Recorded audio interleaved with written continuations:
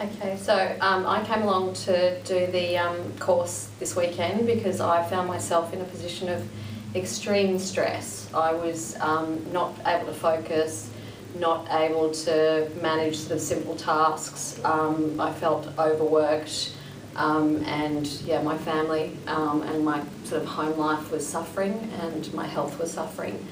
So John invited me along, and I'm delighted to learn some new techniques. I've learnt meditation, I've learnt how to protect myself, I've learnt the power of language and thoughts, and that you actually can control what you think, and that thoughts actually create actions.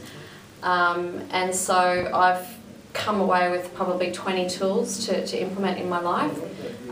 What am I going to do with that? Well, on Monday I'm going to make a massive life change.